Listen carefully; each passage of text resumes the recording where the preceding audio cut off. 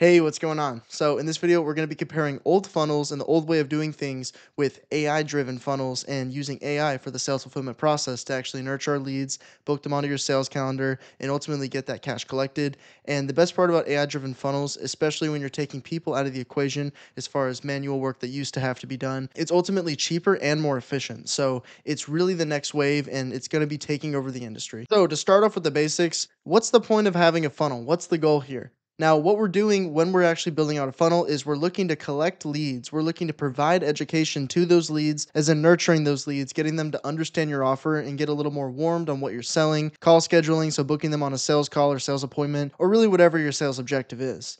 And then lastly, constant follow ups. Now that we've got their information from the funnel, we can continue to do additional marketing efforts such as email, SMS marketing, or even calling leads up to try to push them over to that sales appointment or whatever your sales objective may be. Now, in essence, it doesn't matter if your funnel's old, new, manual, or AI driven. It all boils down to these are the key principles and the main reasons that are driving you to want to build a funnel in the first place. Now, getting into some more specifics. So, typically, how old funnels will work is you'll push ads and cold traffic over to a website. Then you'll attempt to push that website traffic over to book a call with you in hopes that you'll actually be able to close the client. So, let's say you have a 2% booking rate off 30 calls, and then of people that actually did book in the appointment, you have 12 that are showing up. You have a pretty shitty show up rate, not a very good close rate either because you don't have really optimized systems. You're essentially just pushing out your cold traffic and your ad traffic over to a website and hoping something sticks. There's really no pre-qualification going on, no way to filter leads that are coming through, and ultimately it's going to lead to little to no clients being closed, right? So the big flaws to this is that you don't have a smart CRM, meaning you don't have any way to data collect information, and a big way to even incentivize leads to give you their data, because I know a lot of people are hesitant to give stuff out, but if you can give a transaction of information, for instance, you could be like, hey, I spent 100 hours building out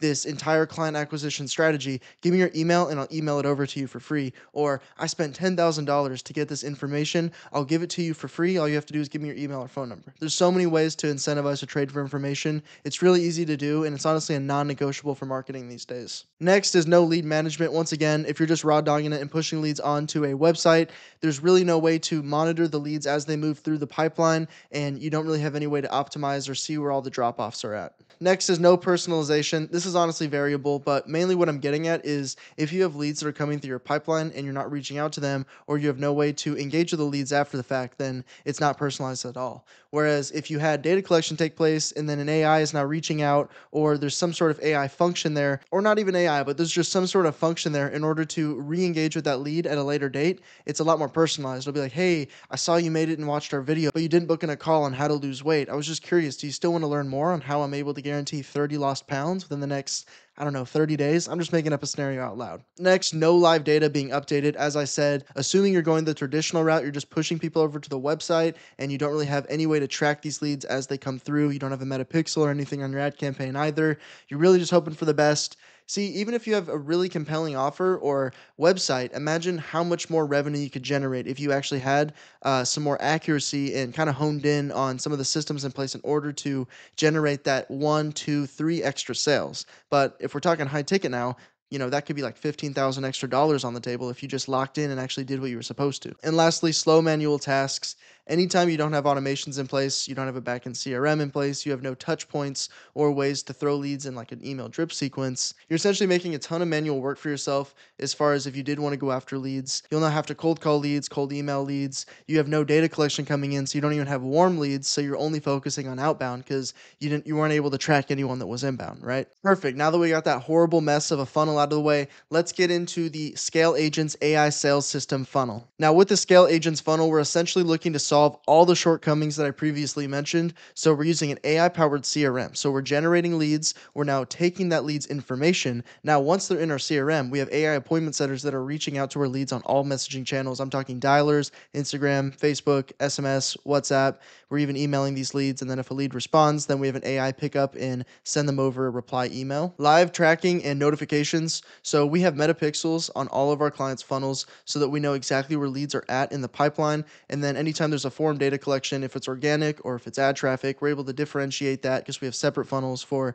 the specific use case. And that's another pro tip also. Never have just one funnel, specifically if you're running ads, assuming you've got a social brand or you're on the side pushing out the link. You don't want to be pushing out your ad link because that'll just completely obliterate your ability to optimize and have your pixel understand, where this lead traffic is coming from. You don't want to accidentally reward Meta with a call booking or a website visit when it was actually an organic stream that did that, right? Next is hyper personalized conversations, meaning if a lead is on a page to lose weight, we're going to be sending them messages about, hey, I saw you were on our page to lose weight, but you didn't book in a call. Let's talk about it, right? And especially if you have multiple different segments to an offer, then this is huge because then you can get oddly specific. Like, hey, I saw, on our all encompassing fitness page, you were specifically interested in how to get a six pack or how to get bigger biceps or something like that. I'm on a fitness niche today. I don't know why. But, it also goes like, let's say real estate. Be like, hey, I saw you were specifically looking to get into commercial real estate. I'd be happy to give you some more details on that. Perhaps I can provide you a bit more insight to see if you're interested in joining our partner program. Next is live data for immediate decisions. This goes down to the fact that marketing is a numbers game. If you can do the math, then it's simple, it's straightforward. So, because we have live data to go off of as far as the conversations that are taking place, the leads that are coming into the pipeline, how much money it's taking in order to invoke those leads to come into our pipeline, if you have all this data in front of you, it's really easy to systemize things and be like, okay, well, we're spending $48 on a lead. And then let's say we're spending like $100 on email and SMS marketing efforts. And then we're spending an extra couple $100 on an AI appointment setter. So in total, we've got like $500 overhead in order to generate a qualified lead, assuming you have, let's say, like a $5,000 package. That's now a 10x return on ad spend. You spent $500 and you got $5,000 back. Now, this is just an example, but I'm a huge believer that meta ads is the place to go if you're a B2B or a B2C business and you're looking to generate leads. We're still in a time where even though ad spend is getting a lot more pricey in order to invoke a lead, these crazy multipliers are still possible, assuming you've got a ticket offer above like $2,000. And then lastly, a fully automated system using AI agents. And what I mean by that is for me and my clients, how we're setting these up, we're launching ad campaigns, we're plugging in lead lists, and we're posting organic content.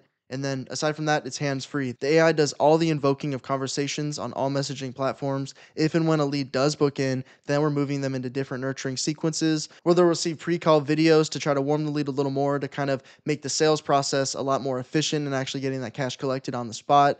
And then we're also doing reminders, AI driven reminders, in order to hold more accountability on our leads to actually show up to these sales calls to increase your show up rate and thus iterate your ability to collect revenue. See, the goal of anyone that's trying to leverage an AI sales fulfillment system like I'm discussing today is essentially to drive traffic into an ecosystem where automations completely take over. And so you don't have to do any more manual tasks. And especially if you're trying to become a high rolling business owner, let's be real, no business owner ever made it to the next level by doing every single little nitpicky job themselves. Don't get me wrong, I think it's very important for business owners to be able to wear all hats in the business and understand the full scope of every single point of their business model. Like when I was first starting out, I was taking all my sales calls myself, doing all the service delivery myself, building all the funnels myself, running all the ads myself. And as I started to accrue more clients, obviously that became damn near impossible to juggle all that and continue to try to land more clients. So I had to get a team under my belt as far as the service delivery is concerned. Because that, I had to go prospect for potential teammates to hire. I had to kind of show them the ropes on how the systems work, how client delivery works. But all this wouldn't have been possible if I didn't have an AI sales fulfillment system at my top of funnel, middle of funnel, bottom of funnel, basically to where I'm no longer worried about getting leads, generating leads, marketing for leads, because I've got an AI in place that's doing that. And I had an ad campaign that was running. So I was able to then focus internally on the business, hiring people. And now it made it to where I have an entire AI generated sales fulfillment system and I have an in house team. So I'm now more of a high level mover within the business. I'm attending sales calls here and there and I'm talking with my clients. A big part of what I love to do and what I still do as far as service delivery is concerned is direct AI integrations and different workflow automations. That's my bread and butter. I have a coding background, so I really enjoy doing shit like that. And at some point, that's going to be the next phase to offload as far as getting the team to the next level. No man ever made it far sailing on their own. So tying it back to this visual, assuming a lead gets pushed over into our AI sales fulfillment system, we're now capturing their information and separately sending them a message. So if they don't book in a call immediately, we're going to be hitting them up and hounding them to try to book in a call. We're going to educate them, support them, qualify them, and manage them in order to be nurtured and properly push them over into our next sales objective. And our data-driven action actions regarding how the lead is navigating through our funnel. And based on the form inputs they put in, we're going to either disqualify them or we're going to qualify them. If they're disqualified, we're just going to push them out of the system, get rid of them. We don't need them anyway. And if they are qualified, we're going to train our metapixel on the fact that they're a qualified lead and to go find more people that fit that demographic. And we're also going to be hitting them with more aggressive follow-up automations because they fit our profile and we really want to work with them. And the best part is with the backend CRM, like I'm discussing here with our AI-driven sales fulfillment system, is that the actual lead management and appointment booking process entirely automated, as I keep saying. So we're getting live KPIs on any lead that's actively conversing with one of our AIs, who's gotten the call proposed, who's booked in, who ghosted us, who's due for a follow-up, the whole 9 yards. Oh, great. So you've got a sales fulfillment system in mind using the power of AI and you're ready to launch a funnel. So now what can we use AI for more specifically? You can use it for sending booking links over to leads, assuming you have an AI appointment setter set up. It can dish out calendar links, or if you're using a dialer, it can simply book them in on the phone. And now bada bing, bada boom, you got a new call booking within your sales calendar. You can use AI to educate leads, qualify them, drop YouTube links, or just drop general videos for leads to watch to understand your offer a little more, to know, like, and trust you, so they'll be more compelled to actually purchase from you by the time they get on that sales call. And then there's also things more internal, which are very useful for client management. And then we have supporting and directing leads, but to take it a step further, you can even use a tool like this a lot more internally, so where it's kind of like an FAQ or an assistant first line of defense for if any of your clients have questions, or let's say it's a weekend, but you still want some sort of context or touch point for leads to have in case they do have any questions when you're unavailable. It's so easy to have an AI agent set this up for you, or at the very least, you could set up an automation for an AI to simply collect whatever inquiry this client is having. So when you are back on Monday, you can look through like a spreadsheet, see what that client needs help with, and then you can reach out to them and be like, hey, sorry I couldn't get back to you. I got your message. I'm here now. I'm ready to help. Again, like the benefit of AI and the way I always love to describe it to my clients, if you can think it, assuming you're a good developer, of course, but if you can think it, AI can make it happen, right? It's so awesome. So this is a look into a basic funnel that you're trying to push leads into. The objective is going to be at the end actually retaining that lead. So at first, brand new lead, never heard about you, doesn't know anything. We really just have to educate them at this point. So your ad is going to aim to educate and kind of try to attract the lead. Next, assuming the lead clicks on your website, we're now going to try to convert them onto whatever offer or problem you're solving. And then from there, it's just about kind of supporting their belief system and trying to convince them to actually take that first step and go with you as far as whatever service you're offering. And then the goal from there, once we've got them more in our inner circle, is to retain that lead. Of course, we got cash collected at this point, try to work on an MRR deal. I'm trying to speak at a high level because this could apply to many business models.